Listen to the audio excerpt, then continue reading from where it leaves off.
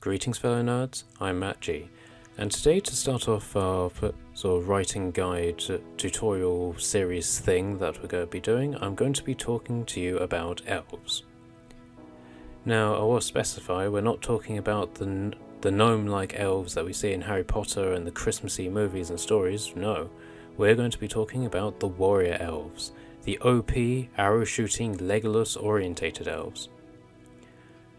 So first off, we should discuss what makes an elf for the purposes of this talk. We can almost always agree that fantasy elves are usually slender, are often small and shorter than their fantasy human counterparts, and are usually considered beautiful in comparison to the more rugged and somewhat dirtier versions of the dwarfs and humans. Of course we do get some ripped elves, but I've yet to see Arnold Schwarzenegger play Legolas in one of the Lord of the Rings cast rip-offs. But while still being shorter, barring of course the elves in Warhammer and the High Elf race in the Elder Scrolls, we usually almost always see elves being smaller in limb mass as well, which by appearance gives the impression of less strength. However, we see elves utilising the same level, if not more, than the average human. Another quality that we usually see is that elves have great eyesight, able to be better than anybody else in whichever fantasy race setting that they're put into. Another point that we should probably make about elves is their enormous lifespan. Now I'm not going to cover that too much, as it does not necessarily play too much in the role of their abilities, aside from training.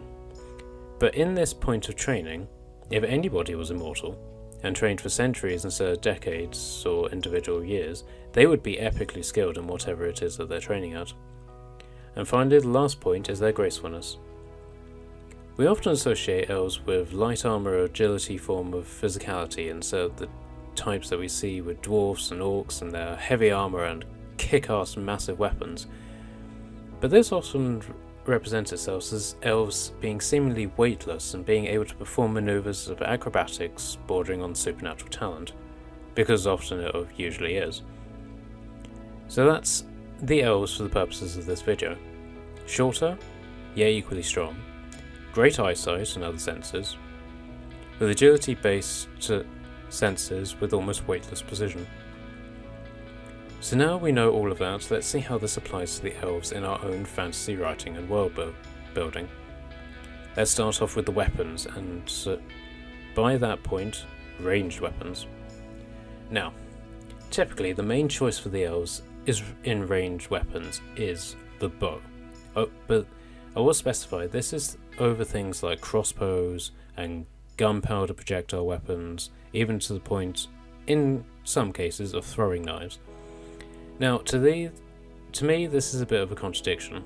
So, on the one hand, but on the other, it makes perfect sense. As elves being smaller, lighter, and more agile would make them fantastic skirmishers. So they can perform things like feint retreat tactics and guerrilla warfare, basically points where having to be very mobile over something like a Roman legionary they would excel at. So in a battlefield capacity, having ranged lighter troops at the back of the lines behind the safety of like the kick-ass warriors like legionary shield walls would keep them safe from all heavier troops that they're fighting against. There is the point of better eyesight. Now, many people believe that archery is eyesight orientated, but the real truth of the matter is that eyesight doesn't necessarily play that much of a role in archery, as is sort of put out in the stories and myths. Let me explain this. You have two archers standing at the draw. The target is at the edge of the range and they both have the same bow. Okay? One guy is a human, the other is an elf. Now, the gift of extra eyesight here wouldn't be much of an asset because the elf can see the target. So, even if the elf can see the target better than the man, his ability to hit the target isn't extended by his ability to see it in greater detail. Because his ability to aim is more to do with the physical nature of holding the bow and having the strength to hold the string steady as you aim, which I might add is something that is completely glossed over in movies and TV shows, with characters being able to just like pull back on the bow as if it's they're literally just holding a feather in their hands. That is complete crap. So, of course, in situations where the human wouldn't be able to see the target as well, say in darkness, the elf would obviously be in better position, barring the limitations of the physical bow, because they would have the better eyesight to be able to see in these bad conditions. So having an elf with a longer range bow, such as a great war bow or a recurve bow which can fire further and faster, would obviously be great help. Now obviously a bigger bow is heavier in the draw, so the elf using it would need the strength of at least a human if not more, which is what we've already discussed. But in cases where their stature would sort of downgrade their ability, the recurve bow would probably serve the purposes of the elves much better than the warbow.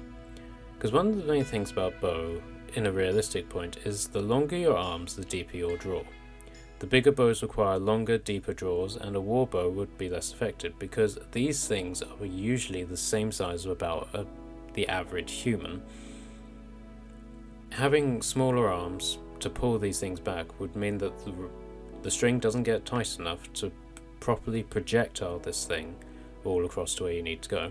Now, a recurve bow, specifically the types adopted by the Huns during the late Roman periods, would be more effective for their smaller users.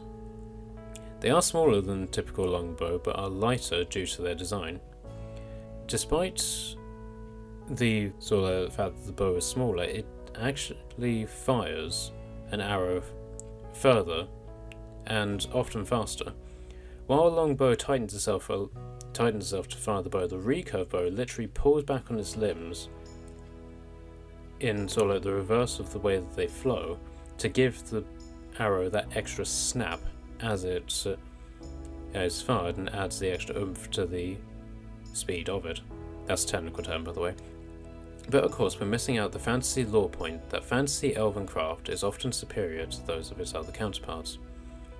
But if we went down that road, we would just get stuck in a massive rabbit hole of contradictions and hearsay without any real facts. So I'm ignoring that point and just focusing on the realistic historical weapons that we have seen in history that usually appear in the fantasy worlds. Now onto melee weapons. Now traditionally we see elves fall into the hunter-esque form of attire when utilising light weapons, and using heavier weapons is usually quite odd. Obviously this does happen, such as in Dragon Age, but I'm treating this as an exception. Traditionally, elves fight with one-handed weapons or daggers. Now daggers are an interesting point because usually in the fantasy settings, if one is fighting with daggers in combat, they usually dual wield them. Now, combat with daggers is actually quite a futile thing to do in real life. Of course, in fantasy, daggers are quite romanticised, with a dagger wielding person being able to cleave their way through people like they're made out of wet paper. Now, this is a nice idea. The realistic point about daggers is that while a blade is a blade and equally a good killing weapon in terms of I stab you, you'll die, the problem is their reach. Anyone with a longsword or a two-handed weapon will be a much greater advantage over the daggers because they can make strikes against their foe and, in theory, be in a safe zone where they can be protected by the distance from their opponent. Now where this isn't an issue, things obviously change, and given the elves' agility and heightened senses, we can often assume that the elves are agile enough to bypass, through dodging or something equally acrobatic, blows from their opponents so that they can get into range to use their daggers in their full glory. Now this is a curious thing, because as I said before, if you stab someone in the heart with a dagger, or a spear, or a sword, or a hidden wrist blade, whatever, if it penetrates and hits an organ or artery, they will die. And that is something that a lot of video games sort of struggle with, because games do damage according to the weapon damage and the traits of the person wielding it. Few games still do damage according to the gloriousness, shall we say, of a good stabbing. Now, I'm ignoring headshot damage in this talk because that's quite self-explanatory. If you hit somebody in the head, you do more damage.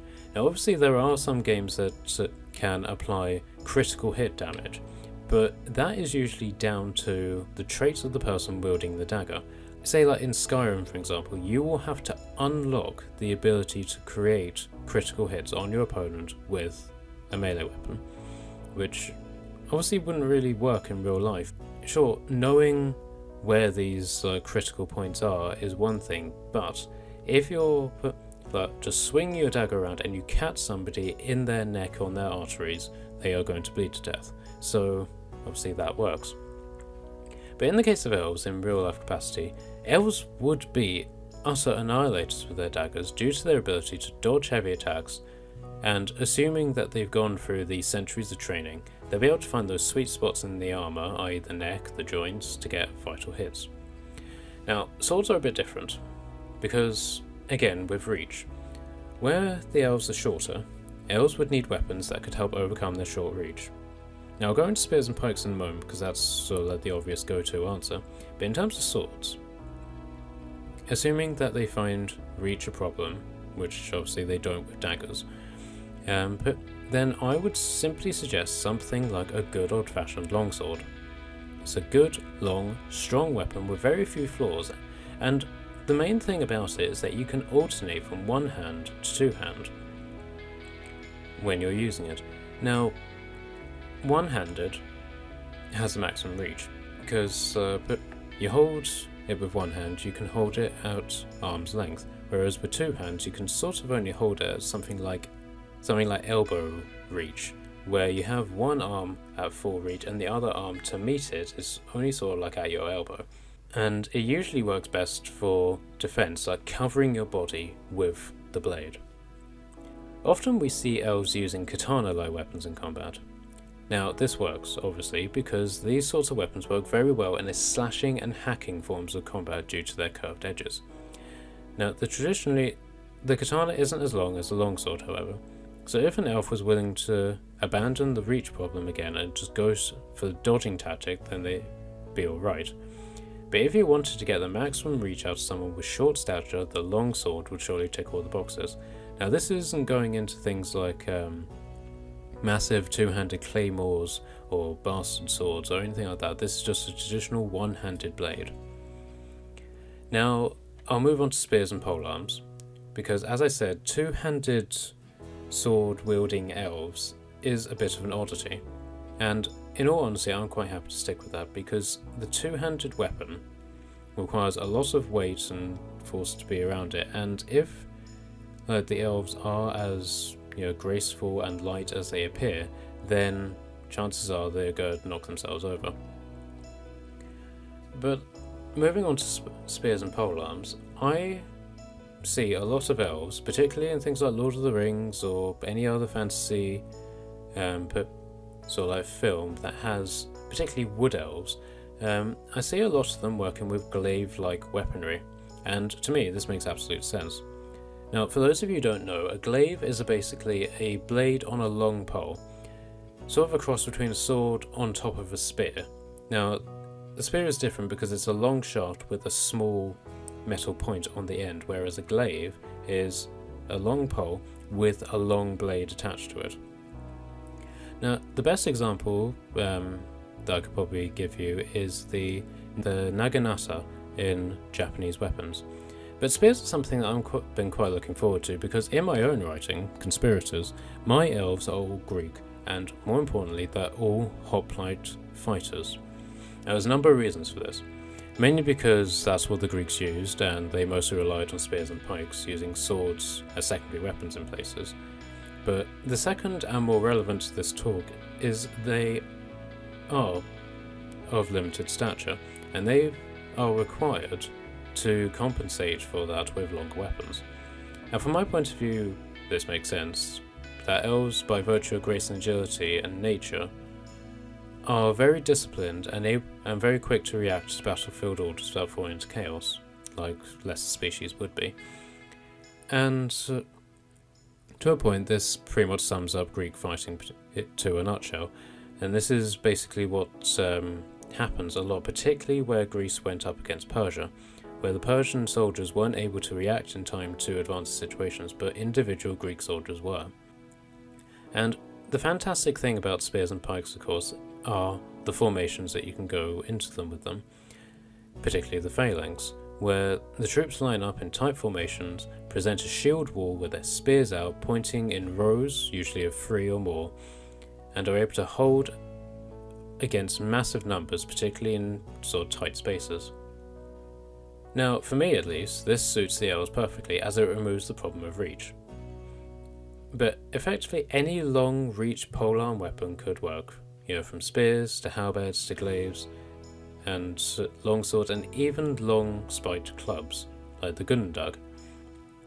So in other words, long weapons used in deep discipline formation fighting, and this would work quite well, as I've said before, in regards to bows, as having a solid wall of shields and pikes holding back hordes and hordes of enemies would be the perfect environment to flank around, sometimes on horseback, and barrage the enemies with bazillions of arrows as all of their focus is in the swordsman in front.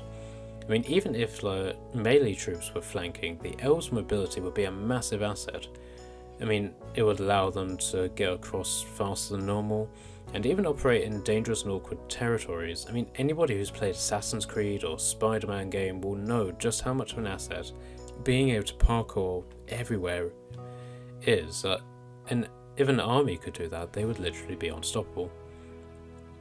Now, with all that in mind, I realise that I've missed something both obvious and of varying importance. And in the places where elves are shorter, like in this video, and they have less physical mass regardless of their strength, they will have one certain trait that is in their weight. It will be low. Now, epic skill aside, the basic rule of warfare is the heavier you are, the less likely you are to get beaten. And as I said, skill aside, but this is an important point in relation to elves. If elves act as if weightless a lot of the time in non-magical ways, so that it's just purely down to their physical characteristics, it would affect how they fight. So, if an elf went up against a Dwayne Johnson style enemy who could pick someone up and throw them aside like they're nothing anyway, and then apply the lower weight to the elf that while they're being picked up, they are going to end up a bloody stain on the wall. And the same would apply to battlefield tactics.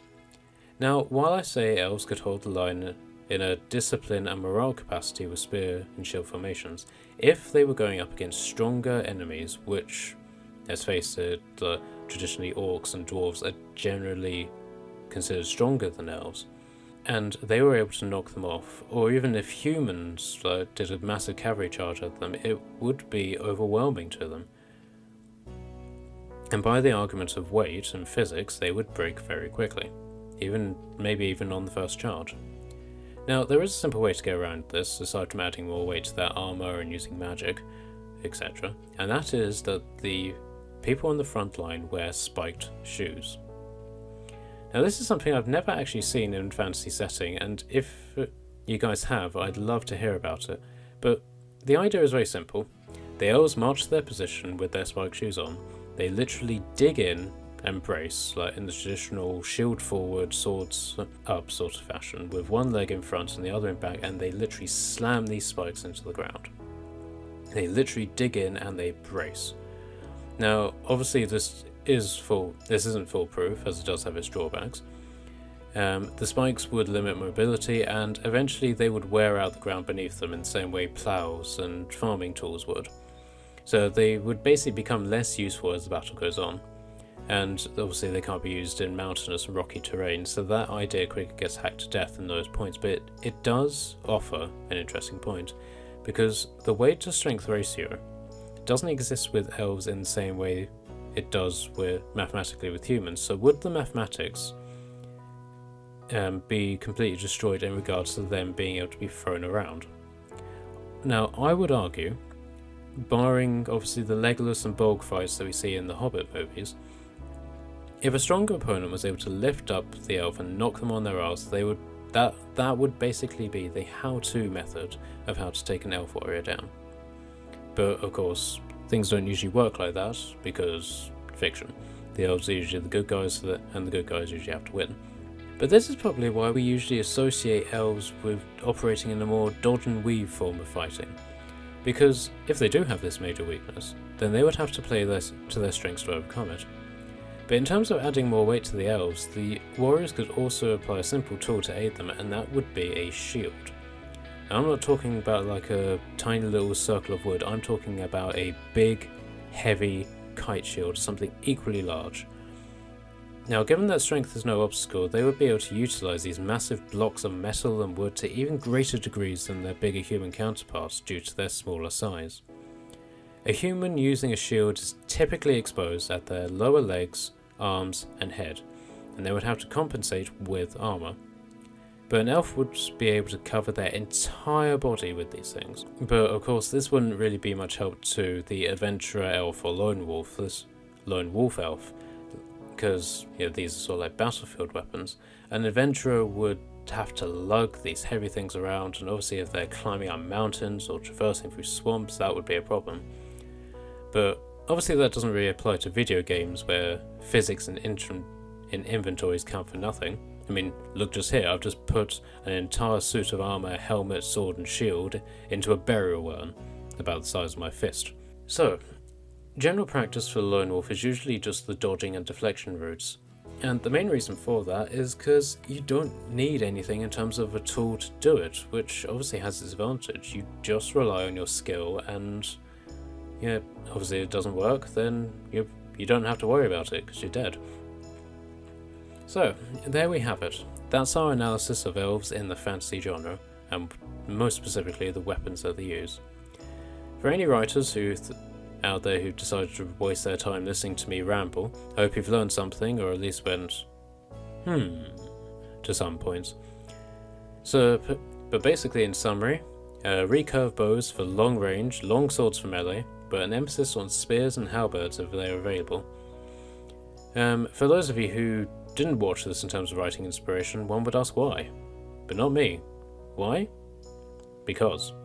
And I'll leave you to think about how terrible that pun was. And I'll leave out the standard message about subscribing and liking and pressing the little bell thingy. Please comment on what you want to see next, and until then, peace out.